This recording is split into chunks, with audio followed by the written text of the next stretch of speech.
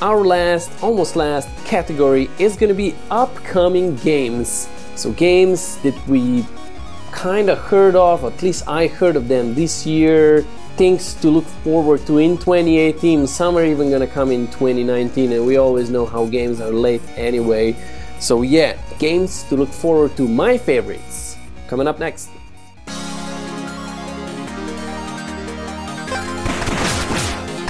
Number 10, Steel Assault.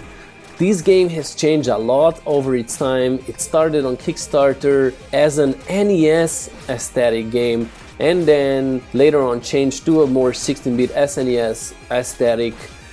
It has quite a troubled development, with the main developer not having enough time to work on the game, so it's been progressing very slowly to the point where we thought the project is dead. But we very recently received a gameplay demo of the first mission. It's only for backers, so I'm not gonna put it in the release games because it's not public yet, but definitely a game I'm looking forward to in the future for its very authentic arcade CRT monitor experience. Number 9, Virtuaverse. I am so excited about this pixel art point-and-click adventure from Wallenberg. He's an artist I've been following for a long time, and together with Victor Love, they're creating this amazing world of cyberpunk. So having been enough hyped with Ghost in the Shell and Blade Runner, definitely you are gonna get your cyberpunk satisfaction from Virtuaverse. So yeah, this first trailer just got released, so we're gonna have to wait for the game quite some time. It's not gonna be here before 2019.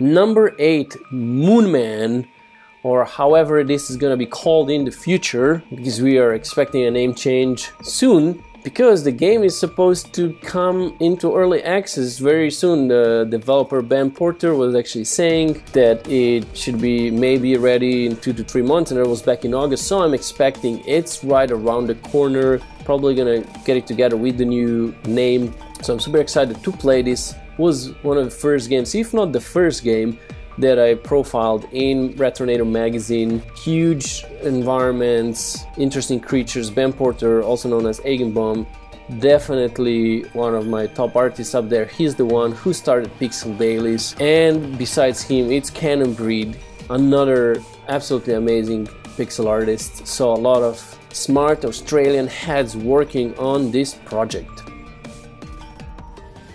Number 7 is Wargroove.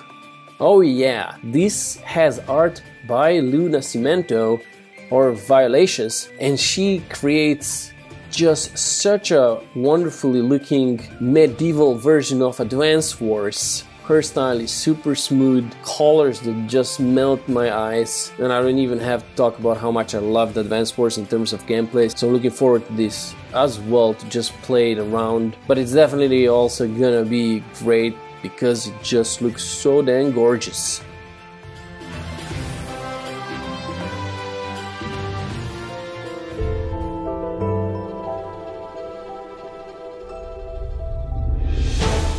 Number 6, Fleen, Son of Crimson. Just like Wargroove and Virtuaverse, this is another 2019 title on the list. Was recently kickstarted, and it's a platformer with just absolutely stunning art. There's a lot of platformers on my list that have really top of the line art, and I'm not surprised it looks this great because the art is done by Phil Giarusso, who's also doing art for Pathway, which I'm also gonna mention a little bit later, and animations done by Hunter Russell, and her art is also known from other places such as Duelist and Ikenfell, which almost made the list, but unfortunately it doesn't have a video yet, so I didn't really include it. So yeah, Fleen, Son of Crimson, February 2019.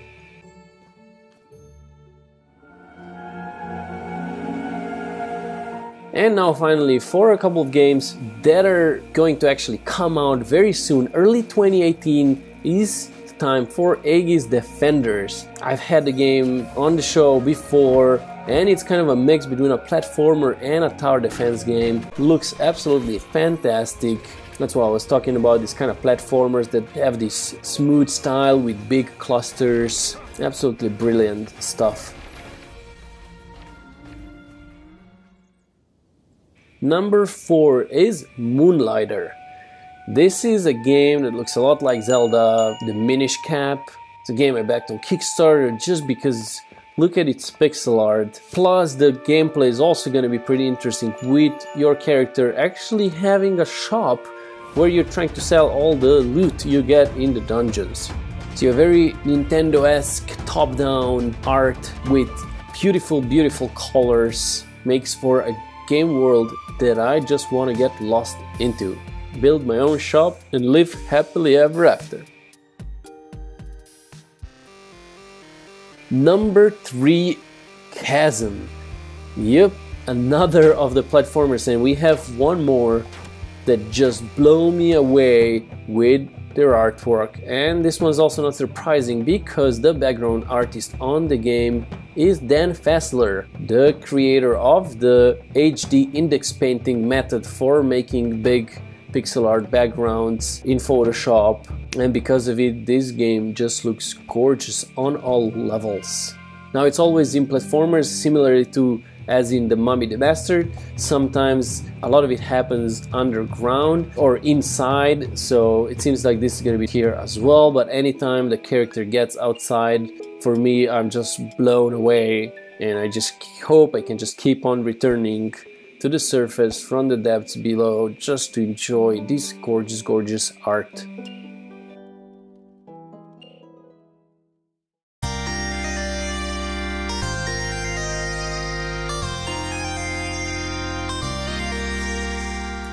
Number 2 is Forgotten. If I was just saying a lot of platformers happen indoors, well, this one does not.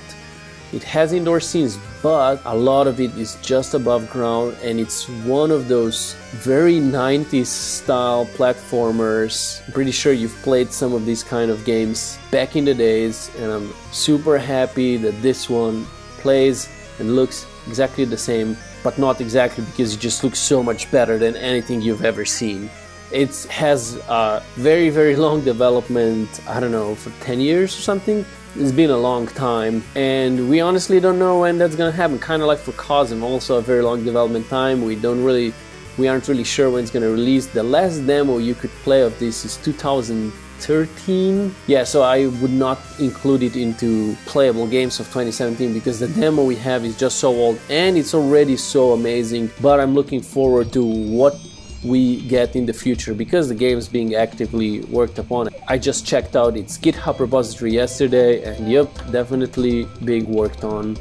So super looking forward for, in my eyes, the best looking platformer to be released now that Old Boy, after its own long development phase, has been released. Forgotten number 2. And in first place of top upcoming games,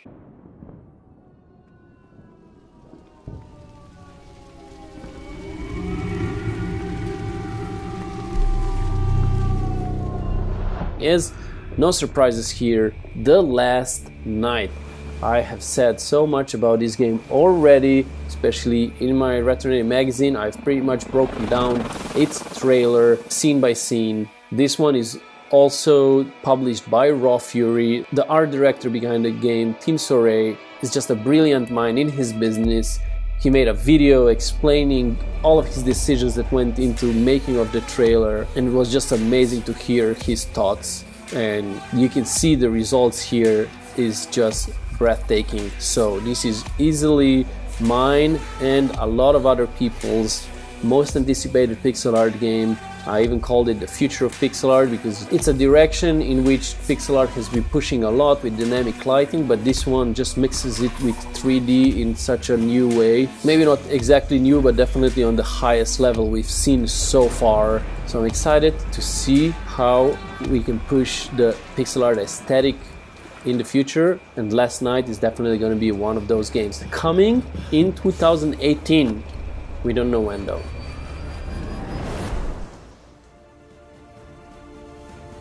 Again, 5 quick honorable mentions. Dad's Gambit has absolutely brilliant animation engine with the skeletal based animation, but really brought to the highest level. The environments are huge, the bosses are huge, kind of Shadow of the Colossus style. Definitely something to look out for in the future.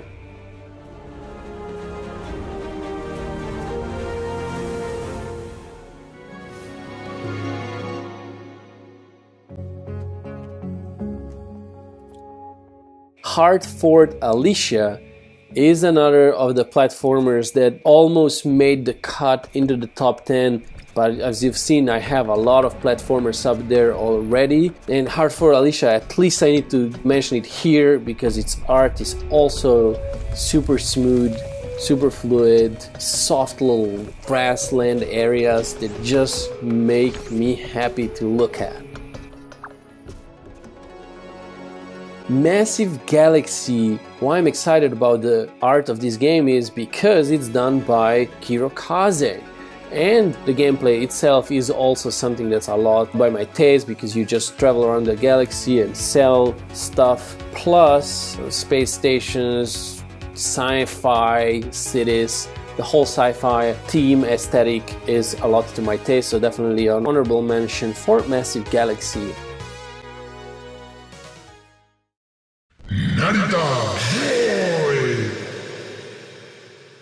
Narita Boy. We just got a video from the gameplay portions of this game.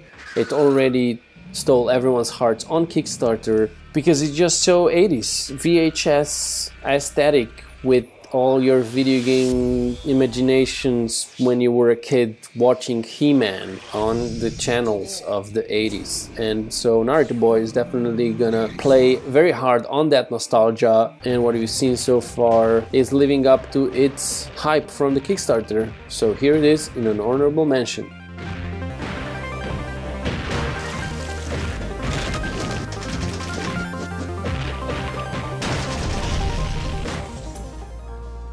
Last up, Pepper Grinder. It comes from the designer and illustrator Reeve Hester. Such an interesting character that drills through levels, and the animations and some of the bosses in the game are just absolutely amazing. Super looking forward to seeing more of this game's world in the future.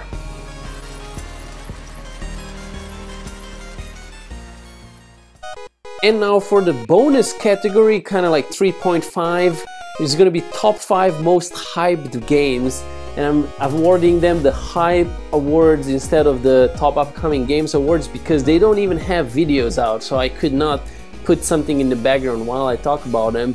All you're gonna see is screenshots. First up is Sparklight, an inventive roguelike adventure, and we have really no clue what's gonna happen in this game, except there's gonna be some gizmos that you're gonna use kind of like in Zelda-ish ways. It has art by Anders Gul Marsvik, also known as Ichibob, a favorite of the Pixel Daily's communities for his great animations. Definitely worth a hype award. Number 4, Theropods.